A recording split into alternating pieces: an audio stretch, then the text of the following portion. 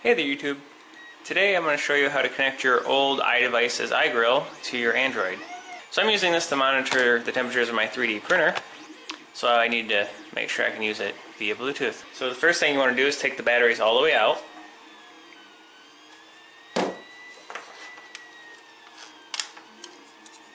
Really you just have to remove two of them.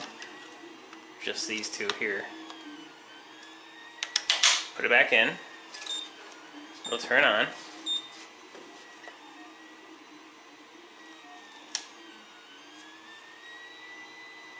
Then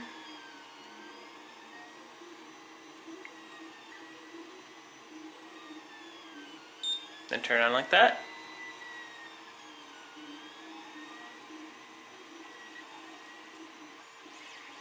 Go to your Bluetooth.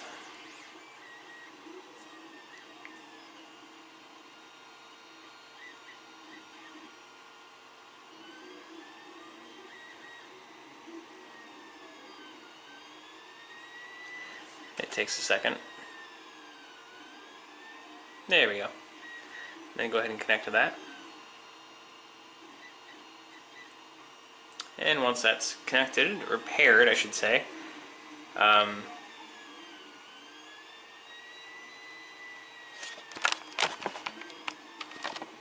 so if you download the normal Weber app for iGrill, it's not supported anymore, so it'll never connect. You'll just sit here, you know, going crazy. So what you got to do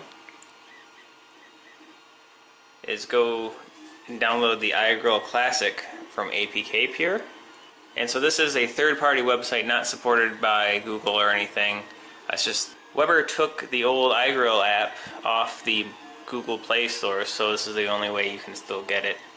I did read that if you call Weber and tell them you have an old one, they'll tell you, hey, we're not supporting it, and they'll send you a new one. Now I haven't tried that yet because this one works, but you might want to try that if you're uncomfortable downloading third-party apps.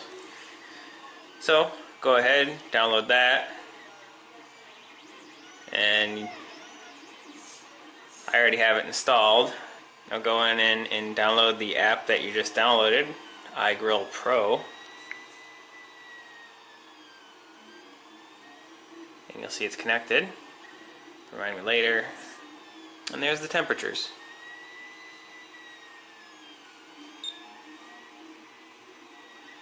Temperature 2 and temperature 1.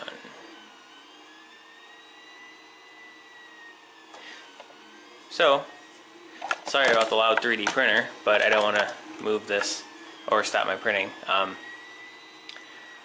But that's how you do it. If you have any questions, post a comment.